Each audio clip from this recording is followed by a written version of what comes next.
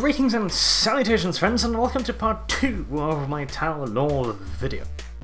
Now, in the last video I covered some of the basics, but I did not yet talk about one of the most important parts about the Tau. Namely, the justification they keep whispering to themselves at night to convince themselves they are not living in Stalin's Rose Garden. Namely, the greater good. Now, it's a pretty uncomplicated philosophy that puts the needs of the group ahead of the needs and rights of the individual. A bit of an extreme view on collectivism, really. And to begin with, that doesn't sound so bad. Maximum happiness for the maximum amount of people, right, Owen? By the way, these following words are in no way a middle finger to a certain blog post written by a certain fellow over at CA, because, you see, here's the problem. When the needs of the many trump the needs and rights of the individual, for example, things like equality and freedom go straight out the window. Something like free speech can only be tolerated if it is in support of the main group's argument. Deleting comments. Sorry, got a little thing stuck in my throat there. It is essentially the idea of collectivism taken to the extreme in the form of a dictatorial government that not only persecutes, but flat out brainwashes the population to all agree and comply with the collective ideology. Now, the Tau do this in a very nice, non-intrusive, and therefore non-confrontational way. It is essentially a perfect oligarchical collectivism state where everything is done for the greater good, and the greater good is decided by the leader caste, or the inner party if you wish. And since all Tau are indoctrinated / brainwashed to not only accept but believe fully in this system from birth, there's virtually no pushback from the general population, despite the apparent lack of freedom. This changes somewhat when we start looking at the other species of the Tau Empire, the Kroot, the Vespid, the Nikasar, and the human defectors known as the Gwevesa, which translates into the wonderfully fascist-sounding human helper. Most importantly, the integrated species are allowed to retain their individual faiths and philosophical beliefs as long as they do not interfere directly with the idea of the greater good. This appears immediately to contradict the idea of an oligarchical collective, especially as the other races are not affected by the ethereals to anywhere close to the same degree as the Tau are. However, this is a bit of a misleading problem, as the new races are only allowed to truly keep those traditions and faiths that the inner party, the ethereals, deem relatively harmless. All other ideals, etc., are eroded via a frankly ingenious process where newly compliant worlds are settled by large numbers of Tau or already properly indoctrinated members of the other member species. Preferably members of the same species that is currently being indoctrinated. To begin with, this appears to be merely the expected influx of workers required to bring the planetary properly into the Tau Empire, and their primary work lies in improving the lives of the population via new and wondrous Tau technology and culture. And while doing this, anyone interested in helping are of course welcomed with open arms and included in the workforce. A usually very well-paying and privileged position. These new workers are then spread out across the workforce so that they are surrounded by those that believe in the idea of the greater good, and so will, of course, teach the curious newcomer about this wonderful and all-inclusive philosophy. As you might imagine, the idea of the greater good might seem very interesting. After all those who contribute towards it have a meaningful and valued place within Tau society. Everyone matters in the eyes of the Tau, and so many of these new workers find themselves converted, and those that can't be converted are simply let go once their assigned task is complete, no clear repercussions or punishment is ever handed out. But this is of course just the first step. After the basic upgrade to the planet is complete, the Tau and their followers, both new and old, start removing themselves from the other people of the planet. They build their own towns and cities, start their own businesses and schools, etc. And slowly, often over the course of generations, these Tau collectives and shops get better treatment. For example, we have to build a bigger and better hospital here because there are so many people living here, or we need to give this contract to this company because they have newer trucks delivered from Tau itself, and so slowly but surely the other people start thinking that, hey, maybe I should apply for a job over at that new shop. The Tau bosses are always nice and they pay really well, especially now that my old workplace has a really hard time finding work for truckers like myself. More and more of the populace come to the appreciation of the greater good, until the point where the Tau populace outnumber the previous populace. And then things start accelerating very, very quickly. Soon, special laws will be enforced on the impoverished parts of the population to keep them safe. They are no longer allowed to gather in large groups, for example, and again, to combat the rising poverty in the other settlements, small numbers of people from those places are selected to come live in the bigger and better Tau collectives, and well, if you were used to living in a shack and was now given a luxury apartment, odds are you're going to be pretty damn ready to hear whatever your new and ever so gracious hosts have to say, after all. It would only be polite, would it not? And then, finally, to combat the crime and the poverty in certain places on the planet, birth rates have to be controlled.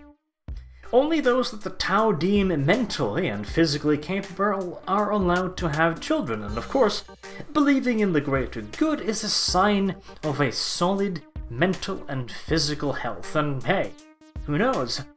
Maybe the new child will be given the option of Tau or normal citizenry. Who knows what the child, or, his legal guardians might choose. The child's guardians would, of course, have to move with the child to a brand new house in a Tau city and be given jobs, of course, all for the best of the child, naturally. If, of course, he should choose to become a citizen of the Tau Empire. So, you can see it's all very peaceful and very nice and friendly, but the end result is always the same. A nice, happy world where everyone has a place. And only that place. Well, always is a strong word.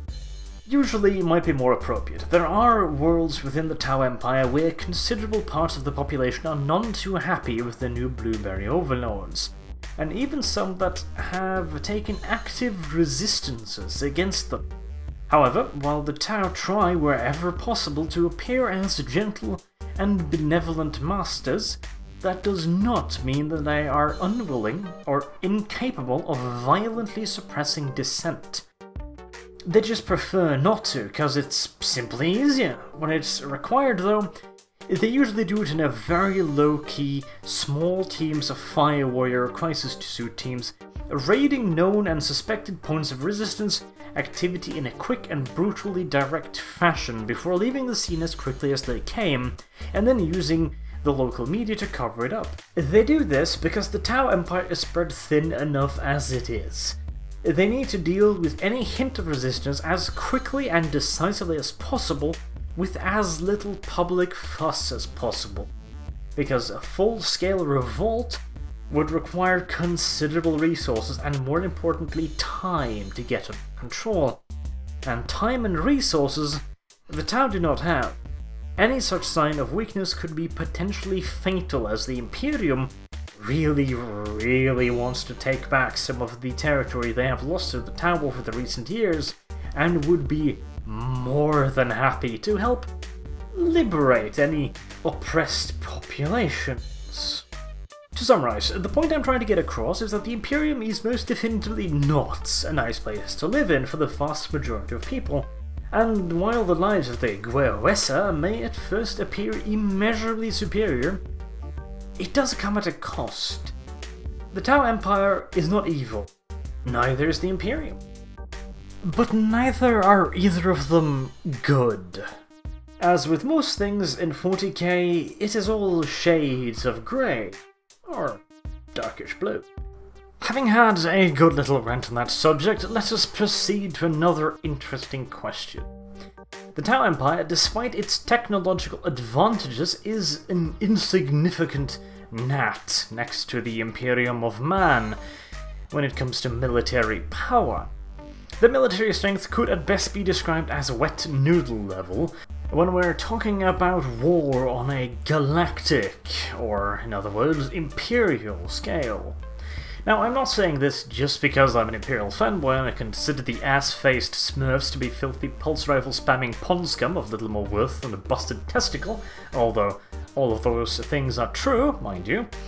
I say it because the Tau Empire is very, very small, and in a galaxy of this size, being this small is hazardous.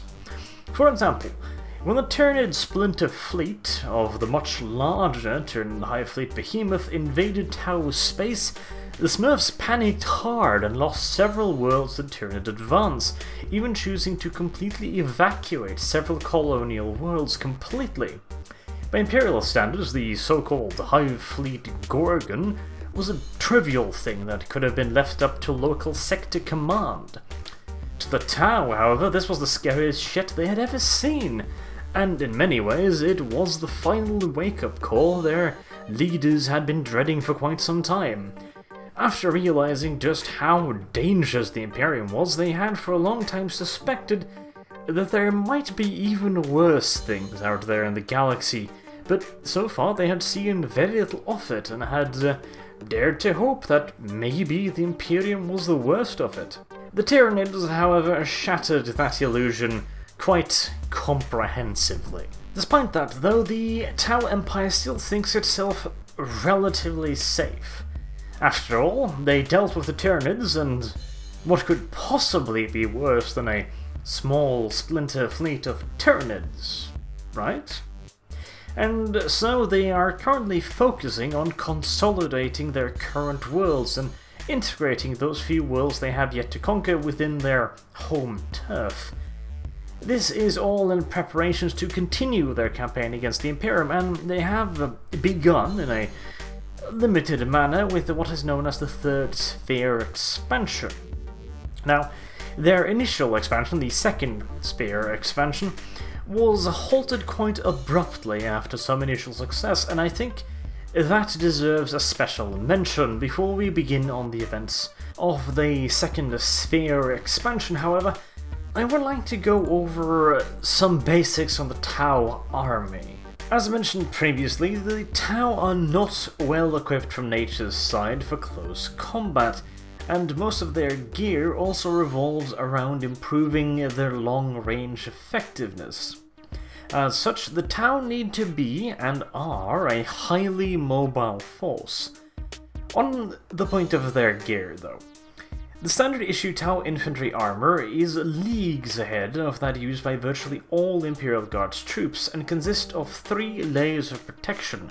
The outermost layer is the armor itself and is made out of a hard nanocrystalline metal veneer that is bonded to an inner layer of high-performance thermoset molecular polyethylene. This is essentially a fancy way of saying light metal with a shock-absorbent layer of cast plastic underneath. But the 40k way of saying it sounds way more posh. The second layer of defense comes in the form of an energy-absorbent padding used to counteract the kinetic energy of getting shot and thereby minimize the blunt trauma. And finally, a one-piece suit made out of densely woven fibers, a la Kevlar, to provide full body protection. All this gives the Fire Warrior fantastic protection against standard hard-round ballistic weaponry and knives, as well as being chemically treated to be resistant to flames and most irritant chemicals or gases. Lastly, the Tau have one extra large and thick piece of armor strapped to their left shoulder. This is used both as extra protection for the warrior's face and upper body when kneeling to fire, and also as a melee shield.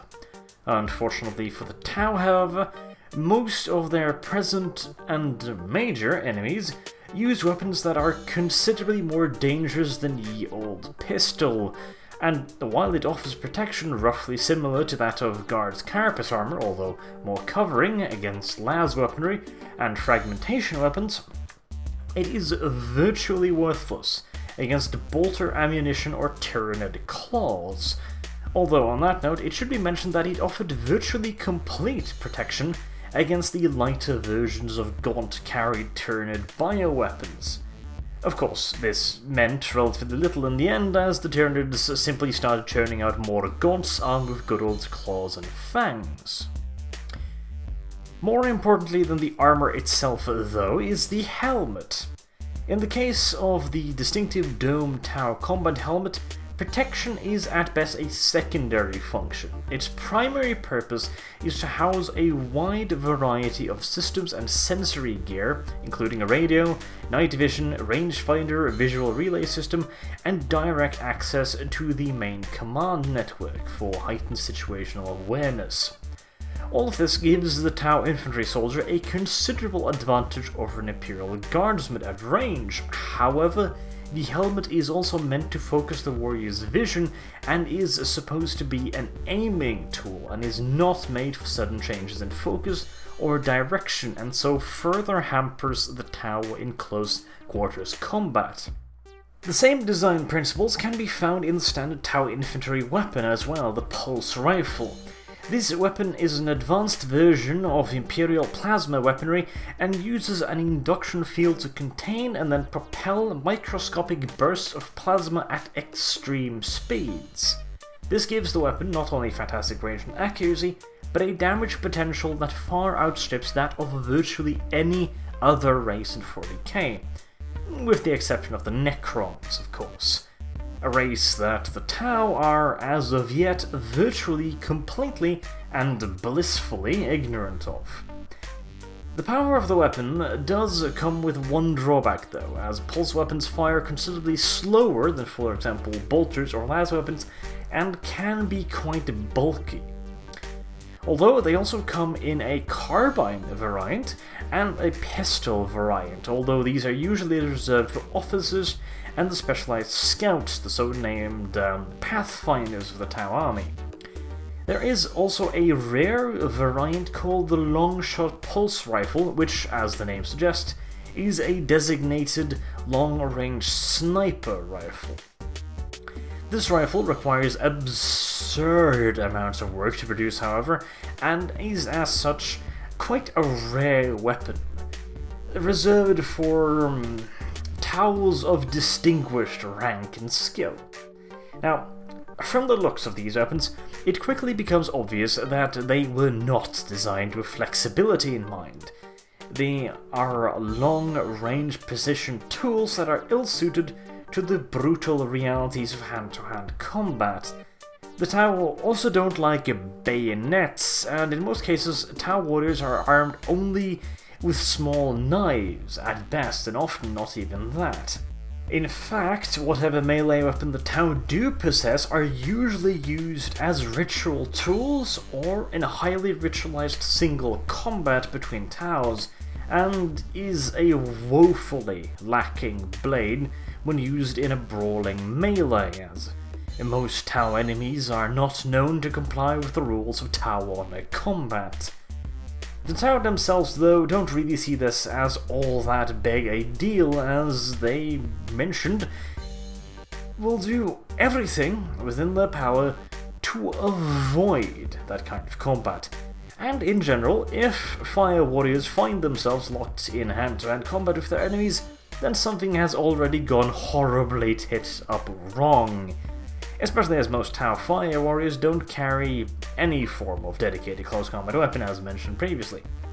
But hold on, you might now say. Looking at all of the art in this video, there appears to be quite a few Taus with knives. Surely that counts as a melee weapon.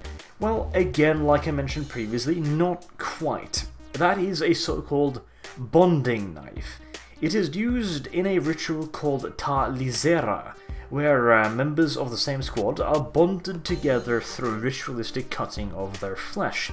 And the knife that was used for this is then carried by the group's leader, wherever he may go, including battle.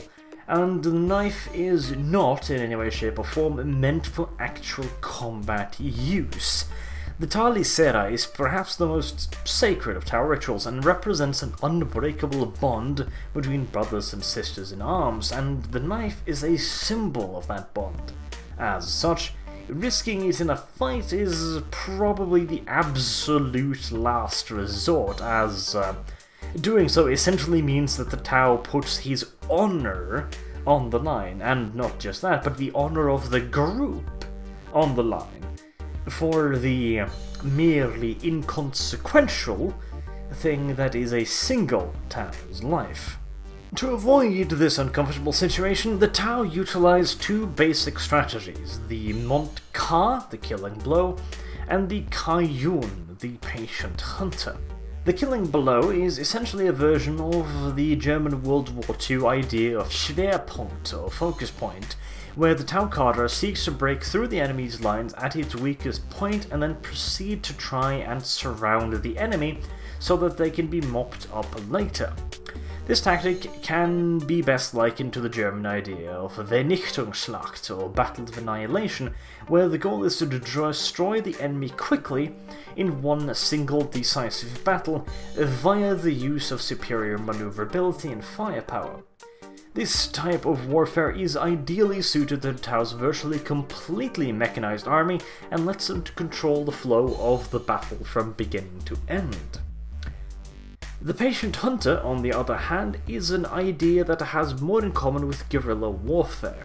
Here, the extremely mobile Tau forces prepare a series of ambush sites along likely routes of advance, and then wait for the enemy to wander into their carefully laid out firing fields. Once the element of surprise is lost, the Tau retreat onto their transports and speed off to the next ambush site, and so on, and so on, and so on. Essentially, the tactic attempts to not only bleed the enemy via repeated attacks, but also to frustrate him into giving chase to the Tau transports, thereby diluting the enemy's main attack. In most cases, minor variations of these two main principles are sufficient to deal with most opponents, even if the Tau are severely outnumbered by their enemies. And it should also be mentioned that Tau commanders are in no way bound to one or the other and can switch between these doctrines freely as the situation demands. It also helps that the Tau really don't care about holding ground. They will happily abandon even vitally important locations if staying would mean their defeat. They are capable of doing this due to the extremely mobile nature of the Tau army and the fact that practically all of their energy weapons are rechargeable. This allows the Tau force to stay mobile and in the field without resupply for much longer periods of time than virtually any other army. They also have considerably more freedom of movement than most armies, as their anti-grav vehicles can cross rivers and even small ravines without the need for bridges. But, of course, these doctrines were developed to deal with enemies that, for lack of a better term, play by the rules.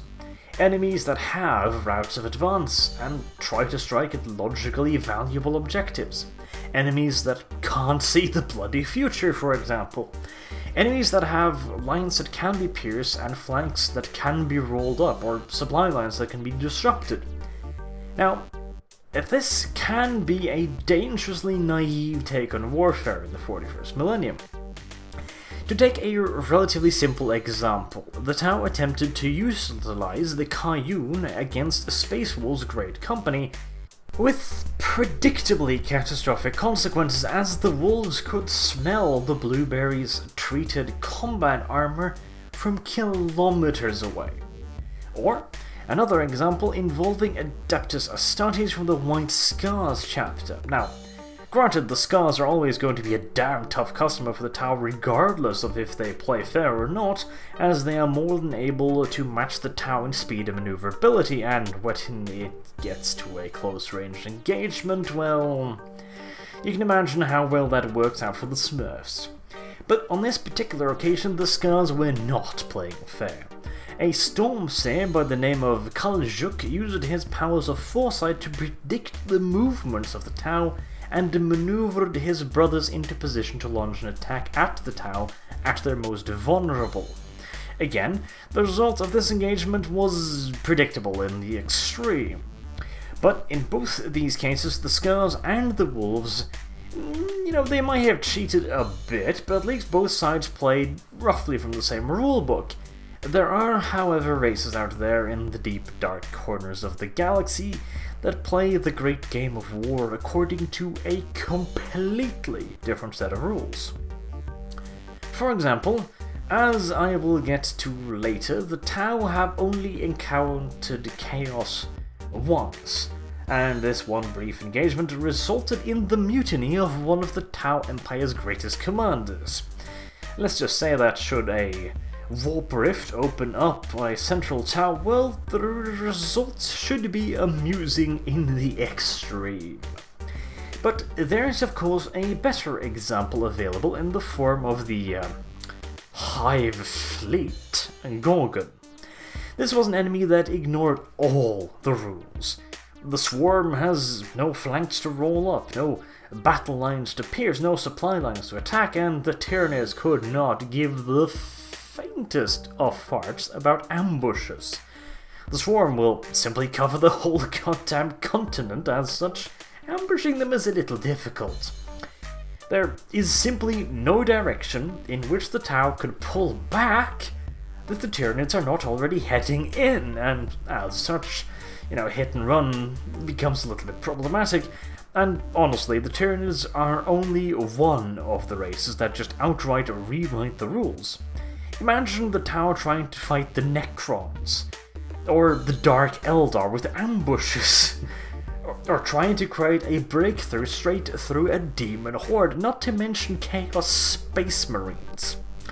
The Tau still have a lot to learn of the universe, but that is also their greatest strength, as the Tau will no doubt meet these threats and no doubt be absolutely horrified, get their ass handed to them initially, and then they will adapt, and then they will fight back, because that's how Tau work. They are far more flexible than the Imperium, and therefore they have a better chance in the long run of countering more unconventional forces that they have just encountered. But that's enough of that. I'll get into Tau vehicles and weaponry in greater detail at some point in the future, but for now, let's get back to the history, shall we? So, when the fledgling Tau Empire first encountered Imperials, they originally thought they had found some pretty damn easy pickings. A backwards, technologically inept species with very little in the way of military power. It took the Watercast diplomats a decade or so to realize that what they had found was merely the forgotten outcasts of an incomprehensibly vast interstellar empire that stretched across the entirety of the Milky Way galaxy. And remember, this was long before they ran into the Tyranids. So far, the most potentially dangerous foe they had encountered were the Kroot. And the sheer ridiculousness of the disparity of military strength between the Tau Empire and the Imperium was enough to make a grown Tau weep. It was quickly recognized by the Tau leader caste that any overt military action against the Imperium was pure and simple suicide, and yet the Tau's ambitions were far too large to be contained by their newfound borders, so they devised a plan to slowly infiltrate human society via trade and diplomatic talks. They began to build and nurture connections with the various human worlds, offering favorable trade and, in many cases, even gifts of technology and resources. They spent decades like this, slowly working themselves into positions within the courts, essentially, of planetary governors. In this way, they slowly but surely spread their diplomatic influence throughout dozens of human worlds, in some cases even establishing military bases on said worlds to protect their trade. In fact, said trade became so blatant that alien goods and wares were being sold in the open with no attempted subterfuge, despite this being a clear violation of Imperial law. Even so, after decades of carefully working their way into the human society, the Tau Watercast was ready to do what the Firecast could not, namely claiming dozens of Imperial worlds in a single fell swoop without risking massive numbers of Tau lives. Finally, at long last, the rehearsed words of sedation and protection were finally whispered into the ears of Imperial governors all over the Tau frontier, and assured as they were not only of Tau protection, but even further increases in trade, wealth, and of course a considerable share of said wealth for themselves, many Imperial governors threw off the oppressive shackles of a distant terror and joined hands with their new blue overlords. The Tau, true to their word, rushed in military forces to fortify these new worlds in anticipation of the expected hammer blow retaliation of the Imperium. So they hunkered down and waited, and waited, and waited, and waited, but nothing came. The Tau were celebrating. The Imperium had clearly seen reason. They had accepted these worlds' sovereign right to choose to leave the Imperium. Maybe there was some easy pickings here after all, and so they lived happily ever after. Or, well, for about 100 years or so at least. You see, at this point the Imperium had barely even noticed that the Tau were a thing. It took 100 years, an unusually quick response by Imperial standards, before the Imperium had formulated a response to the growth of the Tau Empire. In the year 742 of the Millennia 41, the Imperium had finally articulated a characteristically solid response to the Tau in the form of the Damocles Gulf Crusade. This was a relatively small crusade by Imperial standards, centered around a dozen capital ships of the Imperial Navy, including a Retribution-class battleship, the Blade of Woe, and an Overlord-class battle cruiser, the Niobe. Alongside these ships came an unknown number of escorts, with the Imperial Guard forces consisting of 19 regiments of Imperial Guard, with the backbone of the crusade being 7 mechanized infantry regiments of Brimlock Dragoons. Little solid information exists on the other regiments, but we do know that at least one regiment of super heavy armor and one regiment of artillery was present alongside a regiment of elite stormtroopers. Alongside these regular forces came the Titan Legion Legio Thanataris, with an unknown number and class of Titans, and 5 provisional companies totaling circa 500 Adeptus Astartes, provided by the Iron Hands, the White Scars, the Subjugators, Nova Marines, Scythes of the Emperor, Ultramarines, Black Templars, and Hammers of Dorn. Exact total numbers of the crusading force is unknown, as the size of regiments can vary greatly, but it seems safe to assume that the force numbered well into the millions. By Imperial standards, this was a fairly small and local crusade, the only really notable element of which was the Fist of Light, an Iron Hand strike cruiser under the command of Captain Rumen, the elected leader of the Adeptus Astartes elements of the crusade. However, while the force was unremarkable by Imperial standards, representing but the tiniest fraction of the Imperium's might, it was still quite a shock to the Tau. After 100 years, they had pretty much assumed that the Imperium had let the planets go. After all, this time was the point of sending such a monstrous force. Initially, attempts were made to communicate with the Crusade forces via proxies on the outlying worlds of Garrus and Kleist, but predictably the Crusade force had no interest in dialogue and simply set about repacifying the worlds via rather brutal means of suppression, where all those implicated in dealing with the Tau were summarily executed.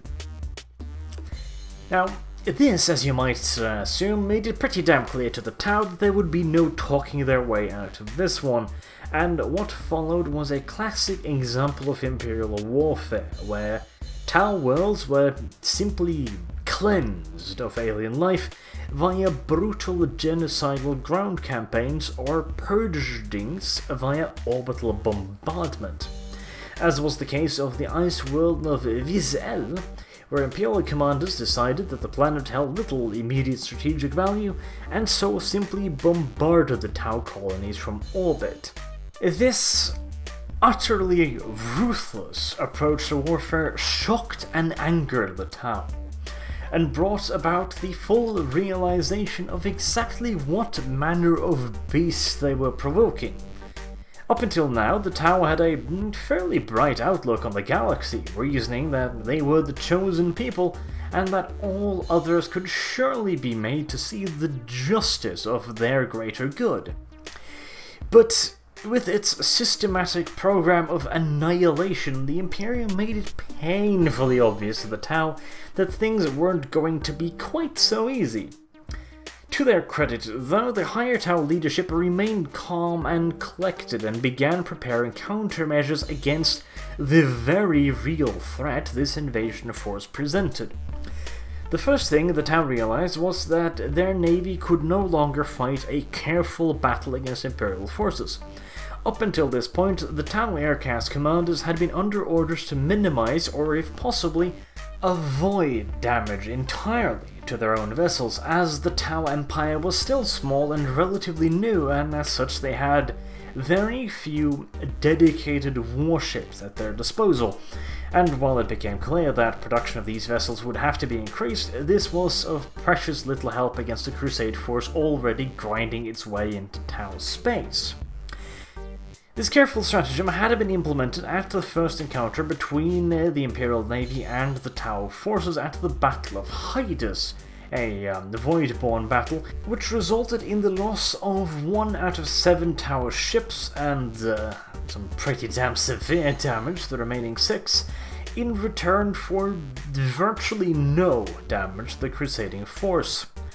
This was despite early advantages where Tau ships proved to have an overwhelming advantage in maneuverability and range over Imperial vessels. But when the Tau fleet began to maneuver to maintain the distance and so keep themselves relatively safe according to their doctrine, they severely underestimated the speed and toughness of Imperial ships, as a Space Marine strike cruiser and a squadron of sword-class frigates made it in amongst the Tau ships, and proceeded to tear them apart with point-blank broadsides, something the Tau had virtually no defense against, as pretty much all of their weapons are centered in the front section of their ships, designed for long-range standoff engagements, not the broadside brawling of the Imperial Navy. It is, however, a testament to the skill of the Tau captains and admirals that only one ship was completely destroyed in this near catastrophe. The second realization the Tau came to was that they could quite easily outmaneuver Imperial ground forces, but that they also had to avoid close-quarter combat at any cost. This was somewhat complicated, however, by the Imperium's clear advantage in numbers, and made even worse by Imperial void superiority that meant that they could land troops virtually anywhere at any time.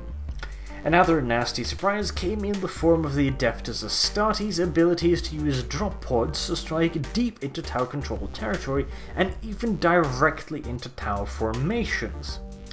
This last option was one that the Tau themselves had dismissed as impossible, as there was simply no way troops could be dropped at the kind of speed that would be necessary to avoid the majority of AA fire without pulping the occupants, and if by some miracle anyone survived, They surely would be far too spread out and unorganized to offer any real resistance, and if by yet another miracle they could, there was no way they could also land heavy weapons required to deal with the almost completely mechanized Tau fire warriors.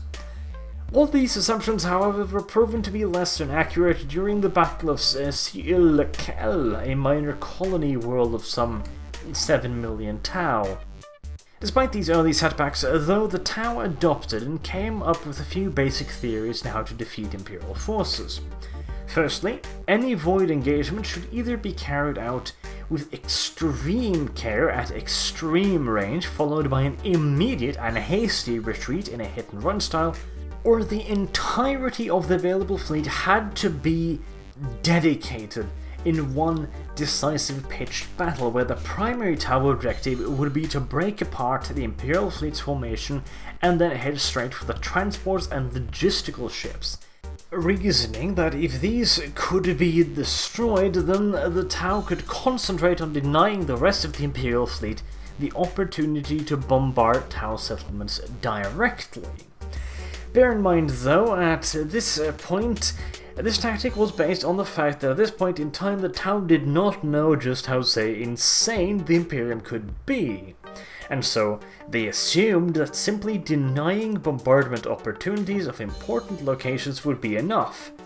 They had yet to be subjugated to the ultimate middle finger, that is, exterminatus, something the Imperial Navy could unleash from any point on the planet, not just those the Tau considered important.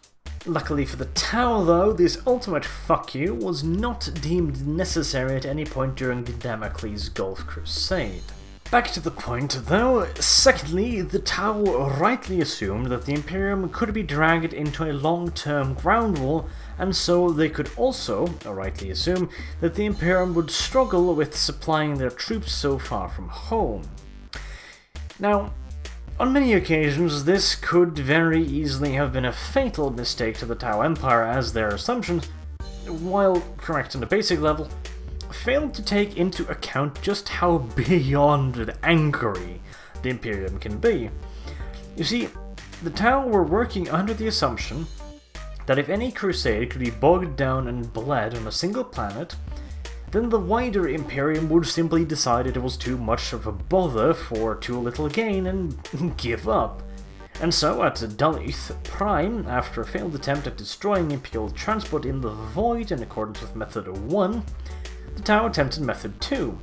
When the Imperial forces landed and began their advance towards Tau population centers, at the Dal'Ith Sept army began pouring all available troops into defense, and eventually succeeded in halting the Imperial advance.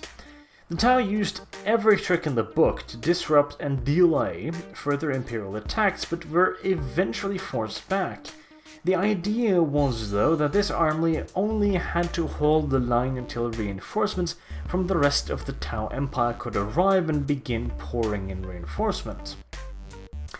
Events would, however, conspire towards quite a different end, with the Imperial forces withdrawing of their own volition to strengthen their defenses against the newly emerged threat of the Tyranids.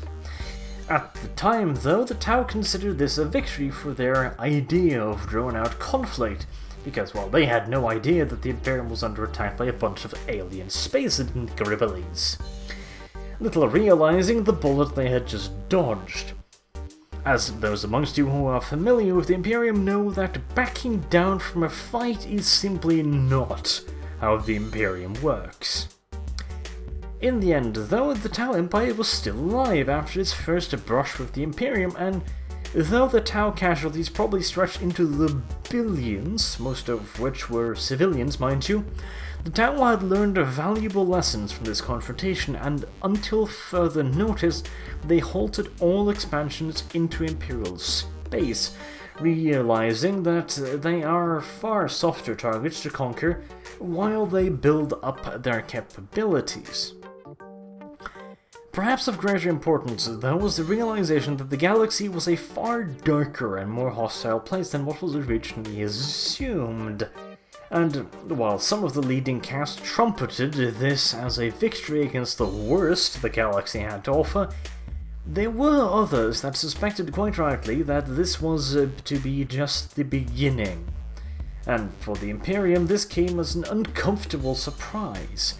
A highly organized and capable enemy had grown on the Imperium's borders. To make matters worse, it was blindingly obvious that this was an enemy that could only become stronger over time, and would already now require significant forces to deal with. Forces that an already pressured Imperium simply could not spare. Now, let's continue on to the present day.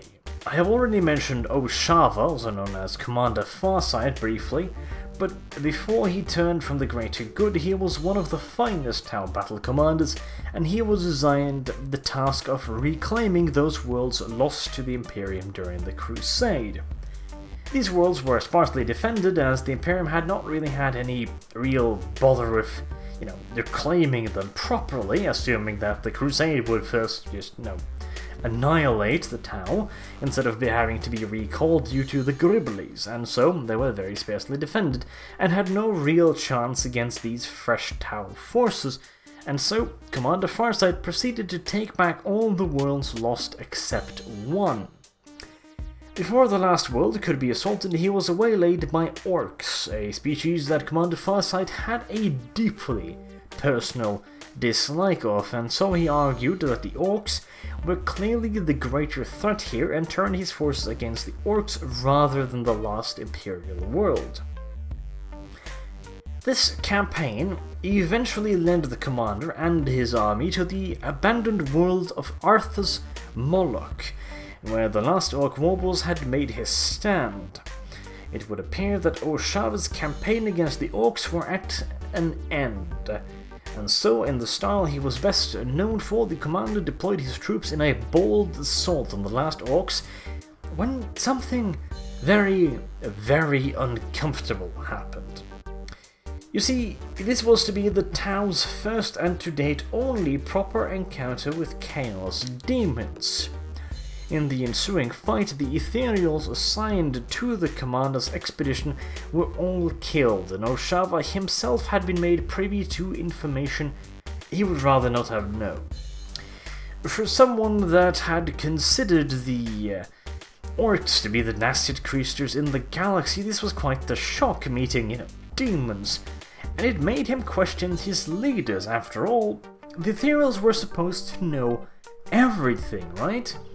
And they hadn't warned him or anyone else about these demonic creatures, or their apparent odd magical powers. With this in mind, Oshava ignored his orders to return to Tau space and instead founded the Farsight Enclave and assumed a fairly hostile stance towards the rest of the Tau Empire, although it should be noted said hostility appears to be directed solely towards the Ethereal caste. Of course, the obvious question now is, did he decide this of his own free will after being released from whatever means of control the Ethereals had over him? Or is he the first Tau to be affected by chaos? Well, for the moment he appears to be very quiet and peaceful by chaos worshipper standards, which would suggest the former, but it must also be remembered that the Tau have far less of an impact on the warp, and so it seems reasonable to assume that the reverse is also true. Oshava may already have been irrevocably tainted by chaos, but it just takes a lot longer for that taint to fully take root in a Tau than in, for example, a human. And this leads us to modern day and the Tau Third Sphere expansion, where they are yet again pushing into Imperial space, and as of yet the Imperium has not yet responded in force, as they have considerably gribblier things to deal with at the moment. It should be noted though that it took a century for the Imperium to respond last time, and then it did so with a small force against an unknown and assumedly weak enemy. I suspect that this is not a mistake the Imperium will make twice.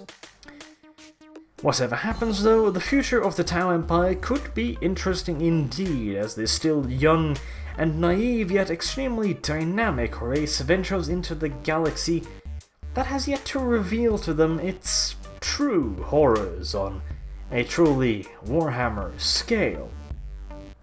And I, for one, can't wait to see what happens next. Until next time, I have been Arch. Thank you very much for watching, and I hope to see you soon.